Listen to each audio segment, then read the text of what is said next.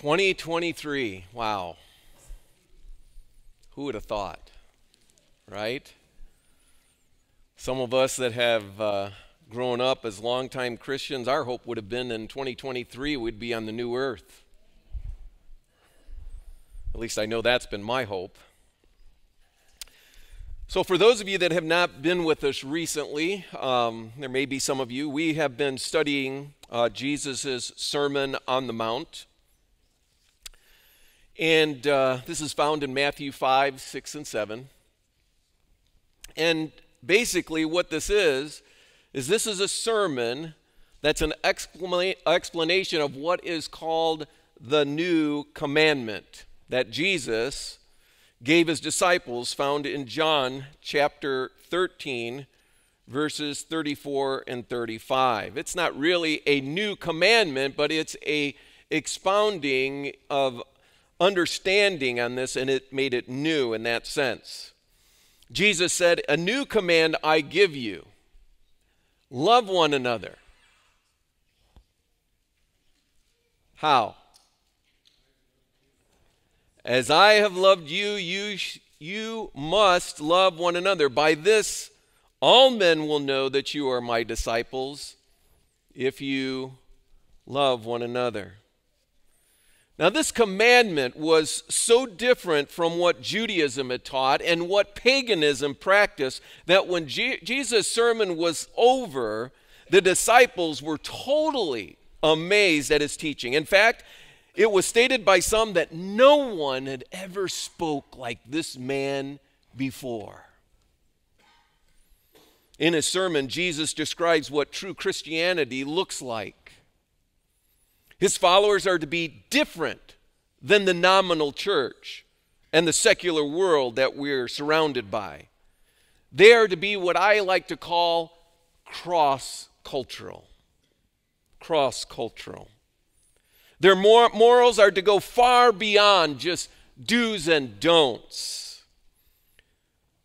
They're to be a lifestyle where love rules the heart. Love rules the heart. Now, let me warn you right now, this lifestyle is one that can't be produced by trying. It can only be lived out by those who have experienced what Scripture calls the new birth experience, being born again. Those who have been born again and have the Holy Spirit dwelling in them. So with that in mind, I want to just invite you to bow your heads with me for an added word of prayer this morning. Father, I believe that more than ever, this message that you've given to me today to share with this church family and with those that are listening abroad is a life-changing message. It's one that helps us firmly have our feet rooted and planted on the rock, Jesus Christ. And with that firm foundation comes a confidence, it comes a peace, there comes a joy that we can carry through us through life no matter what our circumstances. And so I pray, Holy Spirit, that again you would once again help us to open our hearts and our minds and give us understanding, not just intellectually, but in our spirit. I pray for heavenly angels, Father, to once again hold back the winds of strife, the forces of darkness that wants to bring confusion and distraction in our midst. Help us to be solely focused right now on Jesus, who is the author and finisher of our faith. Help me, Father, to do my best to present your word. Again, that lives are changed, are solidified in a loved relationship with you. In Jesus' name I pray this prayer. Amen. Right now, I want you to help me. Please bear with me for a moment, and I want you to help me out with an exercise before we continue. I want you to get together with at least one other person for a moment. If it can be more than one, just don't get the group too large. And this isn't going to take us very long at all, because just in a moment, I am going to say a word, all right, out loud, and I want you to immediately think of the word that first comes to mind and share it with the people that you're with. No fair changing. If you come to the same word that someone else does, that's fine, right? I just want you to think of what the first word that comes to your mind when I say this particular word and share it with one another. Here's the word: persecution.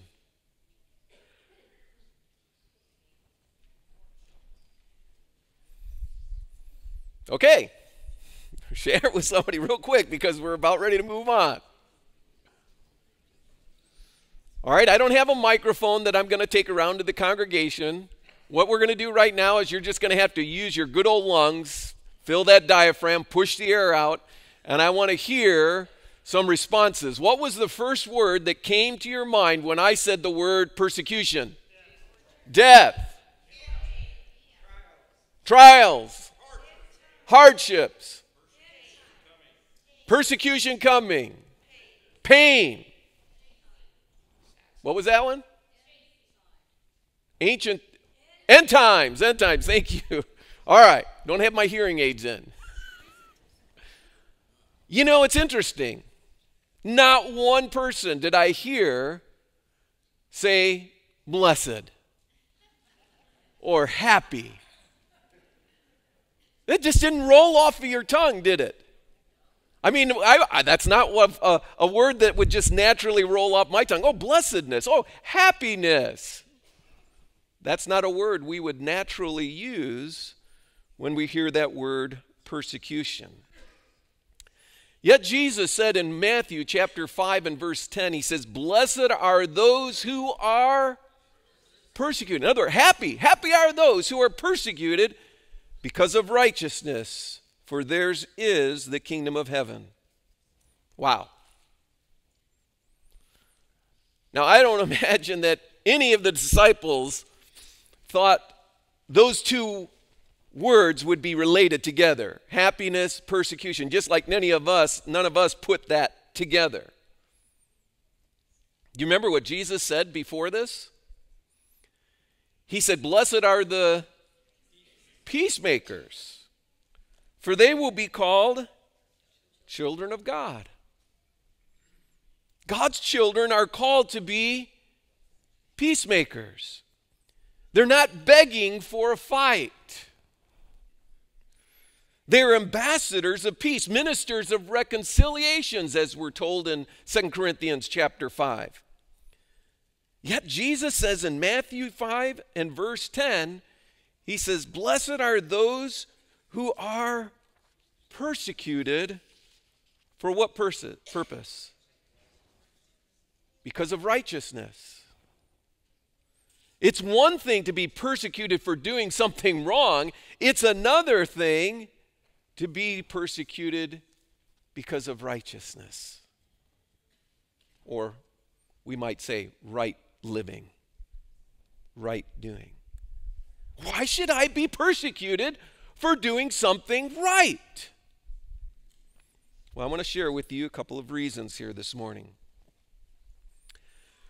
First of all, because the righteousness that Jesus is talking about here, the righteousness that his children display, is not their own righteousness. It's not the righteousness of humanity. It's the righteousness of whom? The righteousness of God. The righteousness of God. Matthew 5:11 says, blessed are you when people insult you, persecute you, and falsely say all kinds of evil against you because of me, because of Christ's righteousness. It is the righteousness of Christ that is imparted that we are being persecuted for as Christians. The love that Romans 5 says that God, through the Holy Spirit, is pouring out into our hearts continually. Why? Why persecution? Because the moment that you become a born-again Christian and you begin to reflect the character of your Father which is in heaven, you enter into what's called the great controversy, the great battle between Christ and Satan. Once you become a Christian, you have become now a citizen of a new place. You're no longer a citizen of this world, but you're a citizen of where? Heaven. And where are you living? In enemy territory. Satan, who is the prince of this world, looks at you as a traitor. He looks at you as an enemy. And since the whole world is under his control, his influence, as it says in 1 John chapter 5 and verse 19, he will use the world to persecute you. Not for being bad, but for being good. This shouldn't come to a surprise to us as Christians. Why not? Well, let's look. John 15, beginning with verse 18, Jesus says, if the world hates you, keep in mind that it what? It hated me first. If you belong to the world, it would love you as its own. As it is, you do not belong to the world. But I have chosen you what? Out of the world. That is why the world hates you. A Christian, in other words, is an extension of Christ. He has put on, or she has put on, Christ. We resemble, as a Christian, our Father which is in heaven. And Satan hates you for that. And the world looks at you as a traitor. You used to belong to it. Now you've changed sides. And that's why you'll be hated. Going on, Jesus says, remember the words that I spoke to you? No servant is greater than his master. If they persecuted me, they will do what? Why should we be surprised? Jesus tells us right in this word. If they persecuted me, they'll persecute you also. At the same time, if they obeyed my teaching, they will obey yours also. They will treat you this way because of my name. In other words, they'll either follow you because of Jesus, or they'll persecute you because of Jesus. They will treat you this way because of my name, Jesus says, for they do not know the one who sent me. They don't know the one who sent me. This one that they don't know who sent Jesus may be a deliberate, I don't know him and I don't want to know him. The Jews knew that Jesus was like no other man. They saw the works that he did. No other man had ever done. And I'm not just talking about the miracles. I'm talking about the compassion, the love that he displayed. No one ever showed such things. They even heard him say, his time had now come. The one that they were looking for. They knew, some of them, who he was, and yet they rejected him. And therefore, those who reject Jesus will despise you. Jesus goes on. He says, if I had come And if I had not come and spoken to them, they would not be guilty of what? God doesn't hold us accountable for something we don't know. If I had not come and if I had not spoken to them, they wouldn't be guilty of sin. Now, however, they have no, what? They have no excuse for their sin. He who hates me hates my Father as well. If I had not done among them what no one else did, they would not be guilty of sin. But now they have seen these miracles, and yet they have hated both me and my Father. But this is to fulfill what is written in their law. They hated me without what? They hated Christ. Not for any evil or anything that he had done. Not for any unkindness. But simply because of his righteous works, which he did, that they could not duplicate. If the world can imitate a Christian, no problem. There's no problem there. But if as Christians we're doing something, we're displaying something that they can't display, that they can't replicate, then what follows is jealousy and anger. Loving your enemies. Who does that?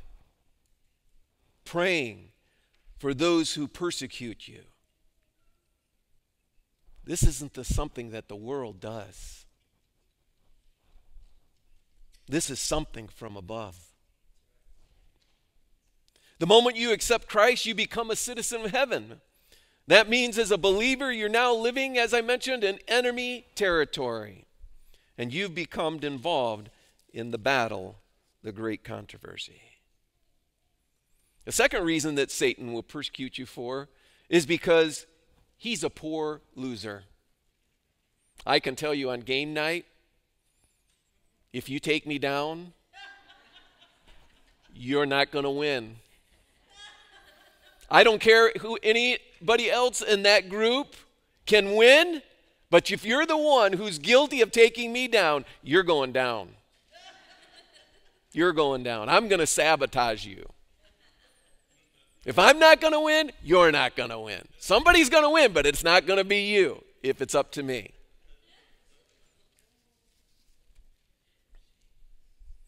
Satan is furious that you've changed your allegiance. He's furious that you've become a citizen of heaven. Therefore, he's going to begin to bring suffering upon you so that you lose hope. And in losing hope, you lose faith in Jesus Christ. Read the story of Job in the Old Testament. 2 Timothy chapter 3 and verse 12 says, in fact, everyone who wants to live a godly life in Christ Jesus will be what? Will be persecuted. They will be persecuted. Satan has not changed his ways. He will persecute you just like he persecuted the prophets of old. He wants you to believe that God is a vengeful God, that he's just waiting to bring down his wrath upon you and upon others. That God is the one responsible for the suffering of humanity. When in reality, who is? Satan. He's the one who's bringing the suffering. Have you ever heard someone say, boy, you know, if God is so powerful, if God was so loving, why isn't he doing something? Why is he allowing this to happen to me? You ever heard the parable of the weeds? Matthew 13 and beginning with verse 24. Jesus told them another parable. The kingdom of heaven is like a man who sowed good seed in his field. But while everyone was sleeping, what happened? his enemy came and sowed weeds among the wheat and then went away. When the wheat sprouted and formed heads, then the weeds, what happened? They also appeared. The owner's servant came to him and said, "Sir, didn't you sow good seeds in your field? Where then did these weeds come from?" "An enemy done this," he replied. The servants asked him, "Oh, so do you want us to go and pull them up, pull the weeds up?" Jesus says, "No," he answered, "because while you're pulling up the weeds, you may what? You may uproot the wheat with them. Let both grow together until when? Until the harvest. At that time, I will tell the harvesters, first collect the weeds and tie them in bundles and to be burned, and then gather the wheat and bring them where? Into my barn." See, when it's full time for harvest, you can see clearly what's what. And it's because it's the time of harvest, you can uproot it. It's harvest time, right? It's harvest time. God is allowing sin to run its course so that no one will ever go there again. But he isn't idly just sitting by and watching from afar, distantly, allowing it to just run its course. He sent Jesus into the world to save us through him, not to bring condemnation. Some people say, where was God in 9/11? Where was God at that moment? He was the one running into that burning building to pull people out. He was the one tending the wounds of the burned, the battered, the broken, and the bruised. He was the one consoling the brokenhearted who had lost loved ones in that tragedy. He was there. But he wasn't there just on 9/11.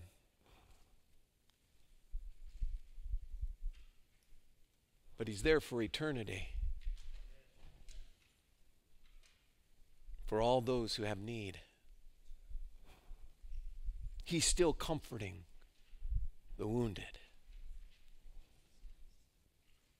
His name is Emmanuel, God with us. His name is Yeshua, Jesus, the one who fights for us and is our Savior. 2 Corinthians 5:21 says, God made him, that is Jesus, who had no sin, to be sin for us. Jesus became sin for us. Why? So that in him, in other words, in his death and in his resurrection, we might become the righteous of God. Because in Christ we have died, and in Christ we have been raised again. This is the good news that Satan does not want us to understand. In Matthew chapter 5 and verse 11, Jesus mentions three ways, at least here, that in this passage, in ways that Satan will attack you. Blessed are you when people insult you. Blessed are you when people persecute you. Blessed are you when people falsely say all kinds of evil against you because of me. Insults, persecution, bearing false witness. Does this sound familiar?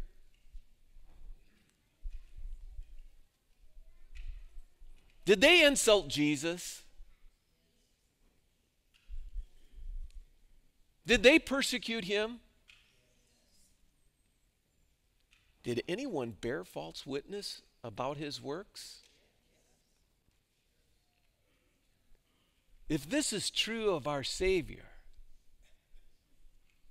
and His Spirit abides in us as believers, why would we think that we would be treated any differently by the world? I want you to think about this for a moment. What did Jesus see first when He came to this world? Suffering or glory? Suffering. There was suffering first, and then there was glory. Why would we expect something different? And how should Christians then react to this type of treatment? Jesus goes on in verse 12. He says, rejoice and be glad, because great is your reward in heaven. For in the same way that they persecuted the prophets who were before you.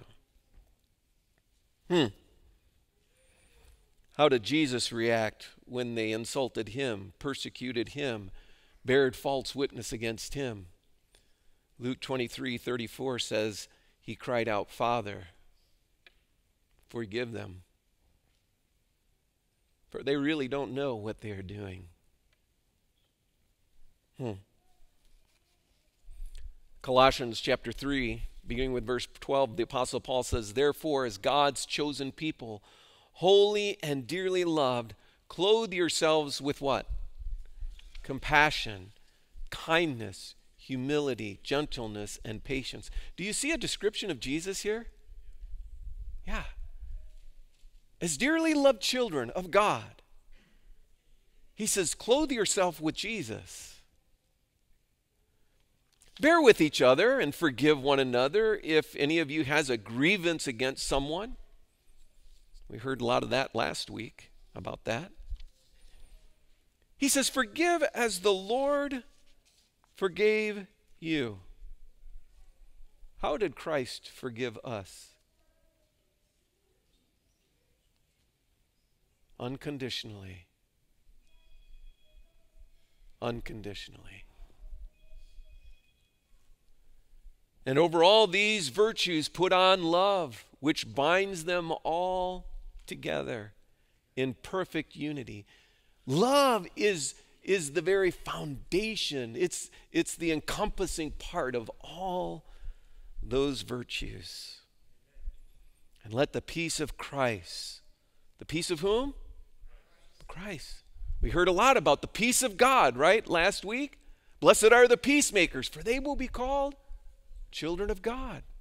If this is whom we claim to be, then the peace of Christ will rule in our hearts, no matter the circumstances, no matter our situation. Oh, we may not like it. We may feel even some discomfort at the moment, but we can be of good cheer, for Christ has overcome the world.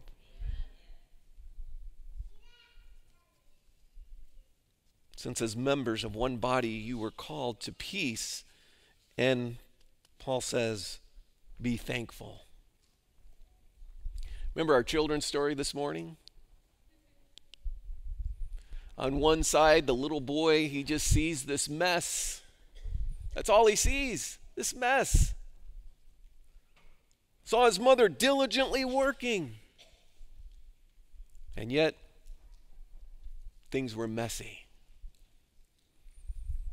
But once he saw the other point of view, when he was sitting on his mother's lap, oh, there was that beautiful picture. Right now, life is messy for most of us. It's a mess. But God, does He have a plan? Does He have a pattern that He's following? One day, when we're on the other side,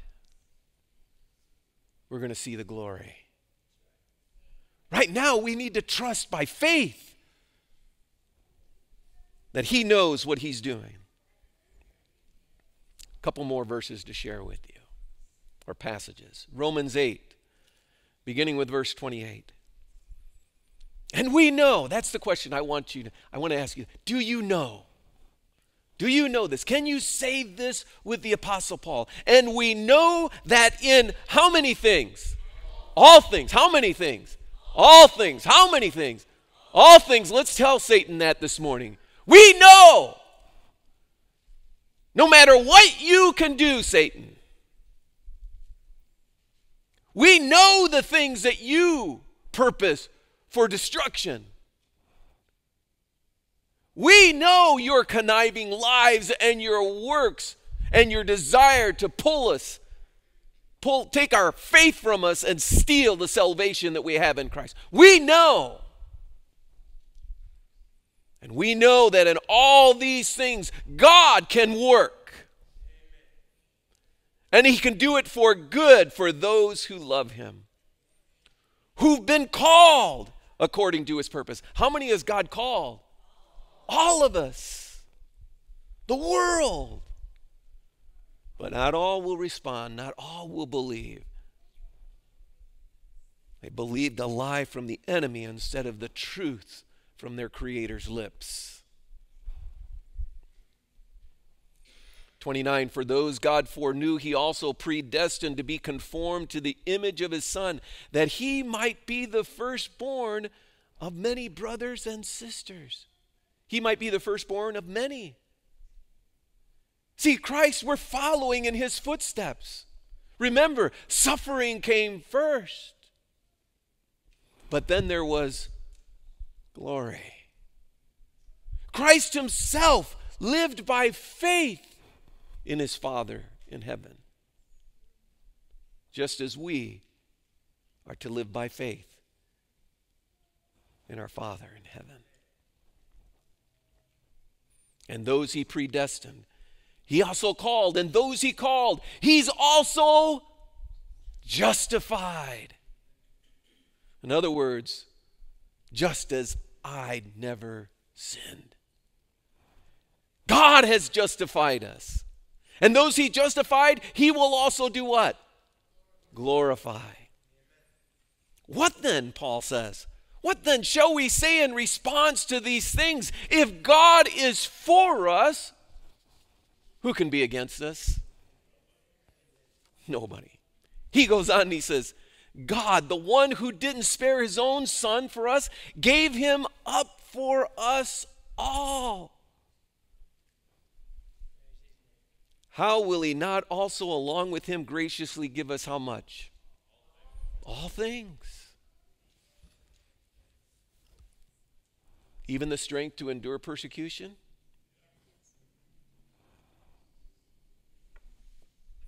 Even the courage to get up out of bed in the morning when we don't feel like it?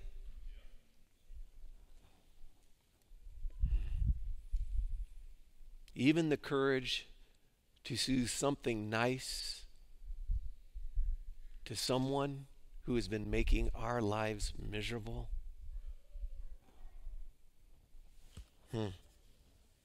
Verse 33 says, who will bring any charge against those whom God has chosen? It is God who justifies. Who then is the one who condemns? Who can condemn us? No one. If God justifies us, no one can condemn us. Christ Jesus, the one who died, more than that, who was raised to life, he himself is even at the right hand of the Father. What is he doing? Interceding for us. When you feel alone, when you feel discouraged, when you feel battered, when you feel bruised, when you feel taken advantage of, when it's happening to you, when the enemy is throwing everything at you, Jesus is there interceding for you.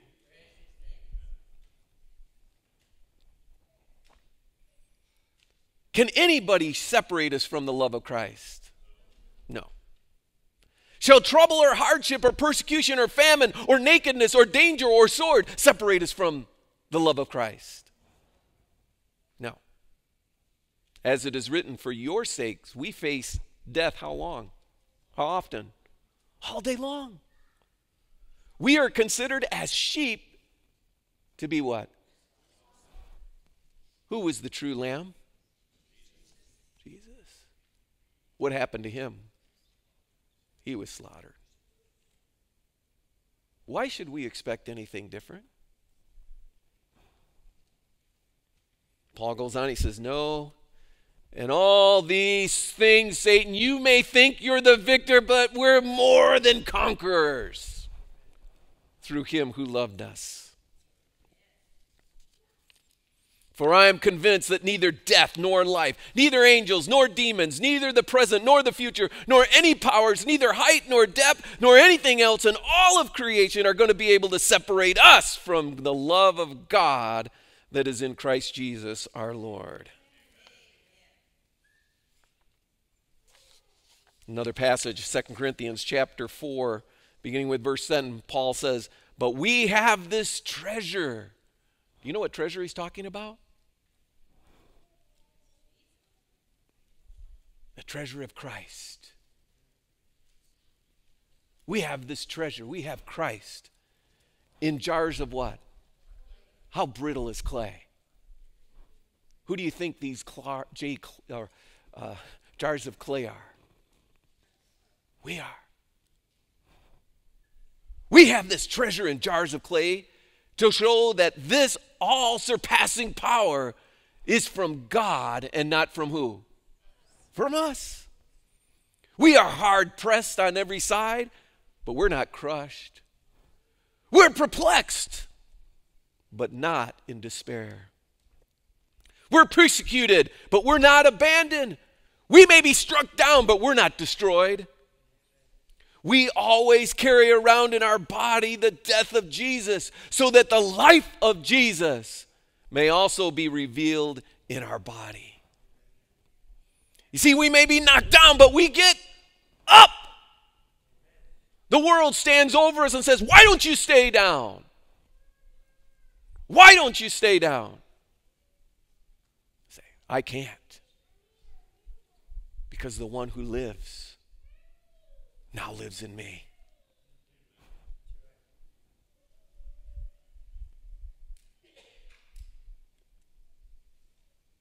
For we who are alive are always being given over to death for Jesus' sake, so that the life, his life, may be revealed in our mortal bodies. In closing, I want to take you to Revelation. And I didn't put all these texts up, and I'm not going to read all these passages. I just want you to turn there to Revelation chapter 6. We're going to read some of those verses. Revelation 6, beginning with verse 12.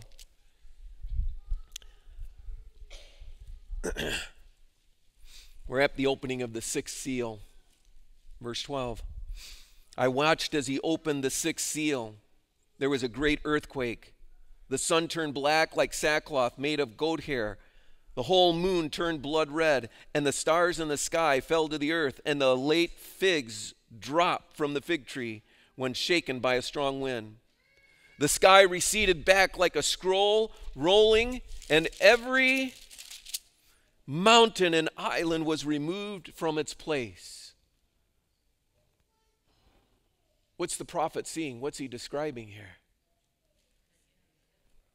The coming of the King, coming of Jesus. He says at that moment in verse 15, he says, the kings of the earth, the princes and the generals and rich and mighty, all of them, slave and free, every one of them, what do they start doing? They're looking for places to.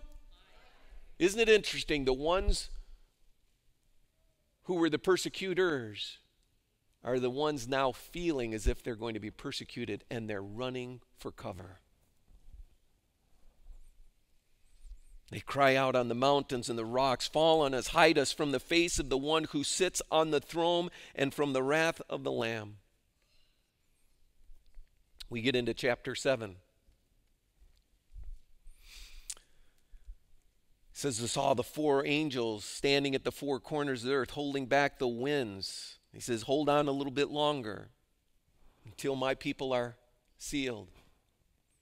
Verse 9, after this, After the sealing, I looked up, and there before me was a great multitude which no one could count, from every nation, tribe, and people and language, standing before the throne and in front of the Lamb. And they were wearing what? White robes. And were holding palm branches in their hands. And they cried out in a loud voice, "Salvation belongs to our God, who sits on the throne, and to the Lamb." The angels that were standing around the throne, they just with the elders and the living creatures, they all fall down their faces before the throne, and they worship God, and they begin to sing out. Verse 13 says, "Then one of the elders asked me," then he says, who are these in the white robes? Who are they? And where did they come from? And the prophet John says, "Well, I don't know." You know, don't you? Tell me, in other words. That's what he's saying. I don't know. Who are they? And he said, "These are the ones who have come out of the great what? Tribulation, persecution. They have washed their robes and made them white in the blood of the Lamb. And therefore, they are before the throne of God. They serve him day and night in his temple. And he who sits on the throne will spread his tent over them. Never again will they hunger.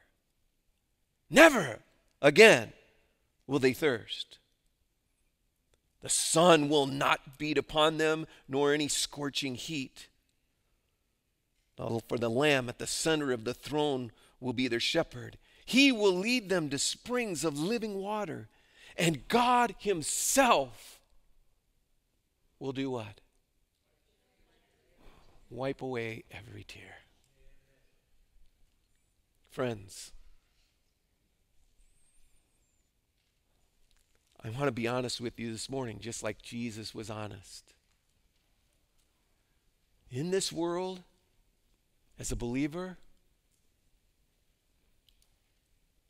you can believe you're going to be persecuted.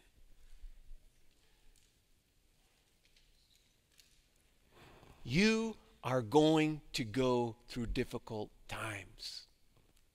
And if you live long enough, you're going to go through a time of trouble that no one has ever heard or seen before. But God's people will be happy.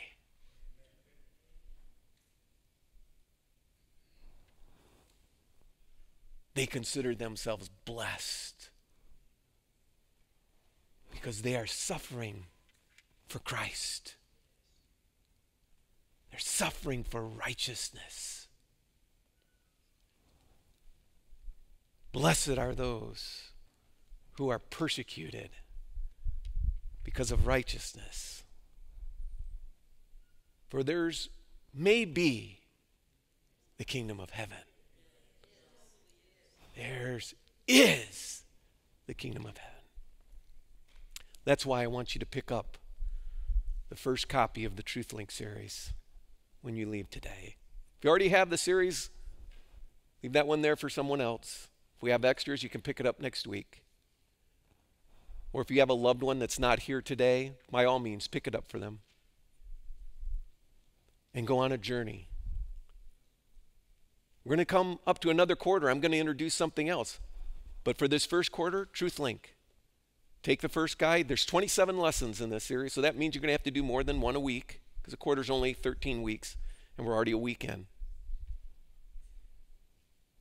But I hope that when you pick up the first one and you go through it, you won't be able to put it down. I want you, each one of you here, and those online, I want you rooted and grounded in the love of Christ so that the enemy cannot shake you. I want you to know the joy, even in suffering. Now, there's a big card in that series, or in that first lesson, shows how you can do these lessons online. So if you like doing computers or you need larger print, it's a great way to do it. It'll tell you how to do that. And for those that are online, it's truthlink.org. Truthlink.org. If you want to order a set of studies, you can do that.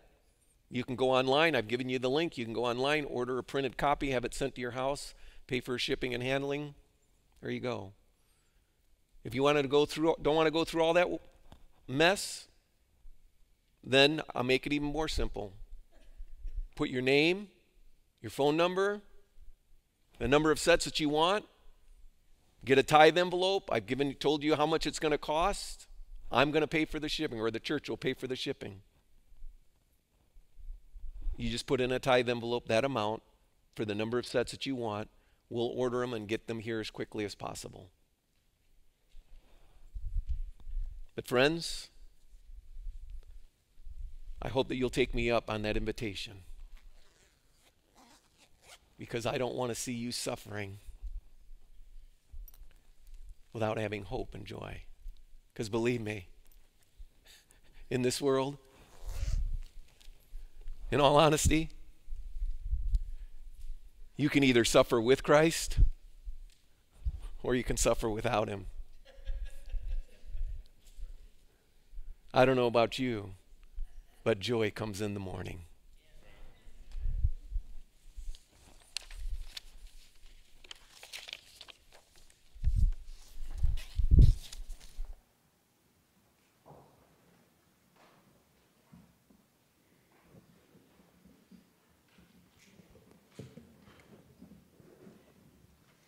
Please stand and let's sing the first two verses of How Firm a Foundation.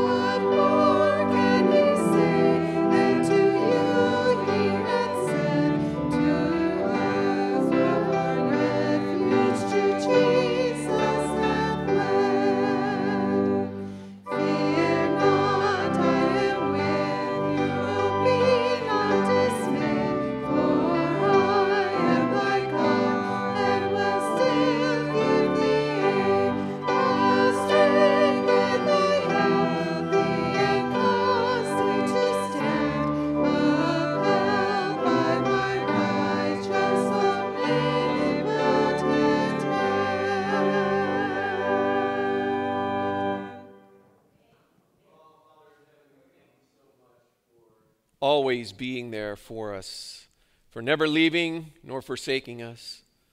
Thank you for your presence that abides with us. May we abide with you this week and always. In Jesus' name, amen.